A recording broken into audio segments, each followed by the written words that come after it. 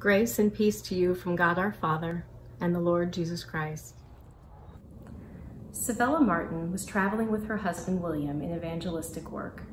It was a bright, clean morning when Mrs. Martin set out on her journey to Elmira, New York. The Erie train would take some time to cover the 50-mile distance from Binghamton to Elmira, but she felt that every bump in the rails was worth it, for the Lord was leading them again. Years later, she would say that it was the most important trip she had ever taken. In her own words, she tells us what happened that day in Elmira. I wrote the song, His Eye is on the Sparrow, in the company of a bedridden saint in the city of Elmira, New York. I was reading and singing to her, and during our conversation, I chanced to ask her if she did not sometimes get discouraged. She answered, "Mrs. Martin, how can I be discouraged when my Heavenly Father watches over each little sparrow, and I know He loves and cares for me?" My husband tried his hand at writing the music for it, but was not satisfied with the results, so a short time later, he mailed it to Mr. Charles H. Gabriel, who wrote the present music, and sent it to Mr. Charles Alexander in England. The song was first sung in Royal Albert Hall during the Great Tory Alexander Revival in 1905.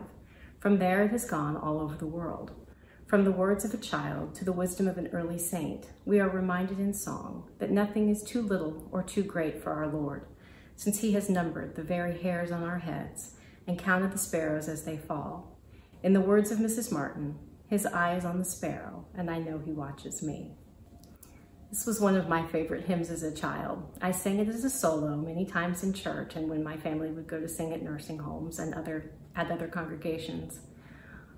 When I first met Ken Wells back in late 1999, he was serving as the interim choir director at Abiding Christ, and I was his accompanist. I quickly found out that this was his favorite hymn. I sang it at his mom's funeral years later, and then in 2013, our choir sang it when Ken went to be with Jesus.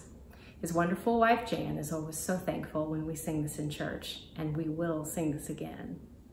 Until then, I hope you enjoy as much as I do this recording of one of our youngest members, Josie Delorit, singing His Eye is on the Sparrow. Why should I feel discouraged? Why should my shadows come? Why should my heart be